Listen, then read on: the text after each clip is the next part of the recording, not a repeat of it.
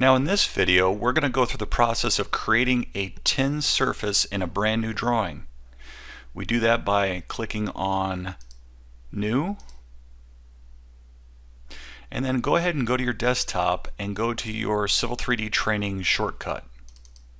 Brings you to your Civil Tutorials folder, and then click on the Surface Drawing Template. Go ahead and click Open.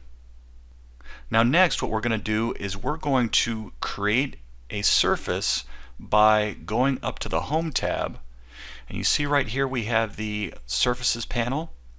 We'll go ahead and click on that drop down menu and then click Create Surface. Now next you'll see in this dialog box here we already have our type set to tin surface, which is what we want. And we have our surface layer set to C-Topo. Now note that by default a new surface layer will be created named C-Topo dash followed by the name you enter in the name cell, which we're going to go ahead and do that right now. We're going to type in EG for existing grade, and we're going to go ahead and give this a description.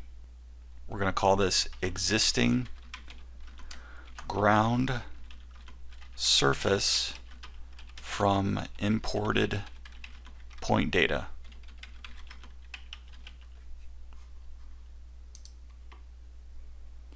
Now under style, rather than contours, let's switch this to points and border.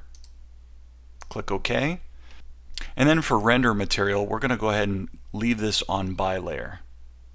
So after we've done that, go ahead and click OK.